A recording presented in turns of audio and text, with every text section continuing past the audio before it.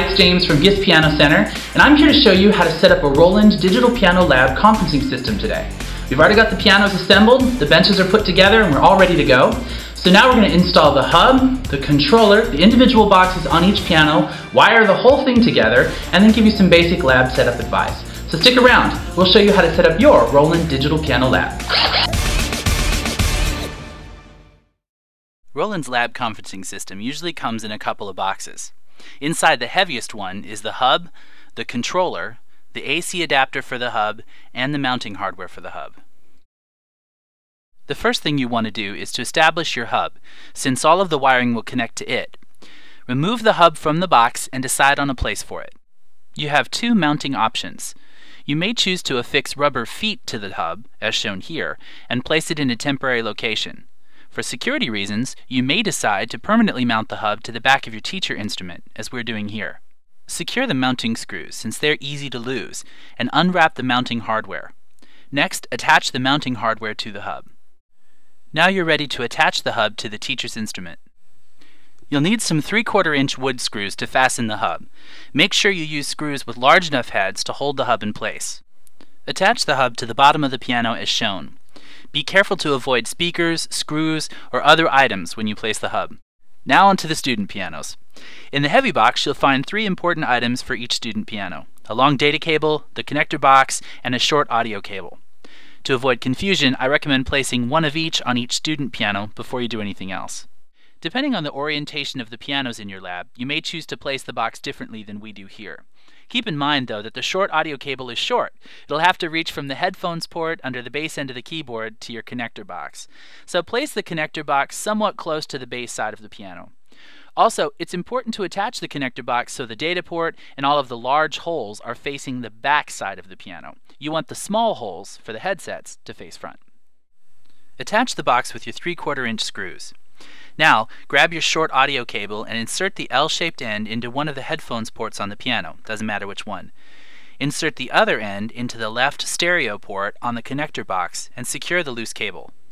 While we're here, we're going to make sure the tension screw is properly set under each pedal box to prevent wear and tear by heavy pedaling. Remember not to make it too snug. You don't want to high center the piano.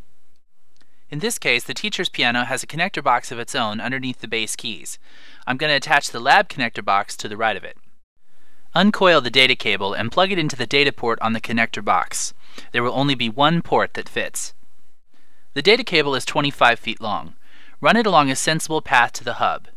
And keep in mind that at some point you will have to safely secure these cables to prevent tripping.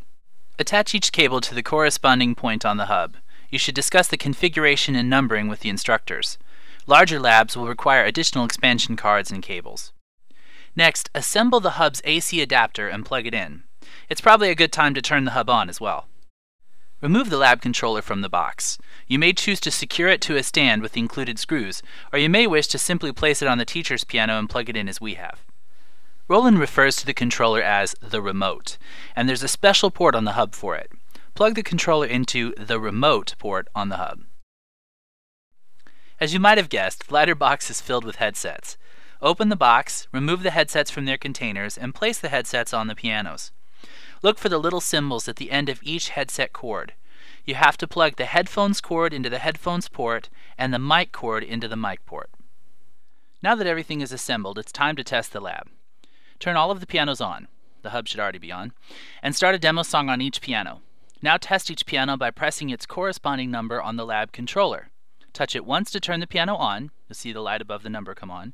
And touch it a second time to turn it off. You should see the light above the number go out. This will test that all of your pianos are correctly connected to the system. If you heard each piano through the teacher's headset, then everything is fine and you're ready to move on. Go to the lab controller and press all of the buttons to turn the pianos on in the system. Now, put the student headsets on one by one and make sure you can hear the piano as well as the teacher's piano. The teacher's piano should still be playing the demo song, and you can mash a few keys on the piano you're at just to make sure it's right. If all is well, then you're done. Just remember to recommend good chord management to the school. Keep in mind that different schools may have different chord management policies, and it's important to follow their rules. And schedule your lab training with Roland right away.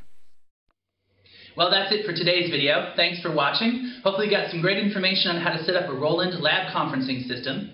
But if you have any other questions, feel free to contact us anytime, and we'll catch you with the next video on the GIST YouTube channel.